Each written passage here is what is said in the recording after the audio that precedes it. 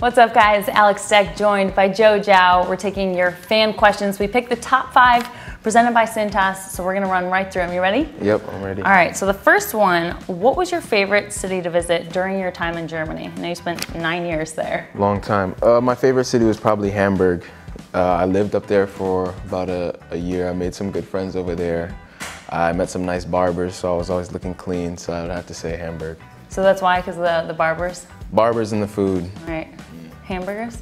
No, not too much. How exciting was it to get called into the U.S. men's national team after fighting back from a major injury?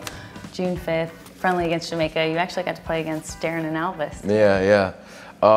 It was just a great experience, just a testament to the hard work, fighting back after all those years, and then, you know, just getting the reward, getting called in. I was actually able to play at home because I'm from DC, so my family was there, got to see some old friends.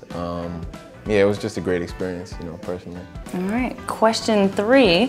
What player or club in MLS are you most excited to face the rest of the season? You got five teams left.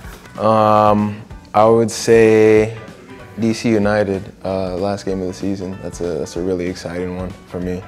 Personally, going back home again, playing in front of the home fans, in front of my mom and my dad. They never really got to see me play live that much, so that game means a lot.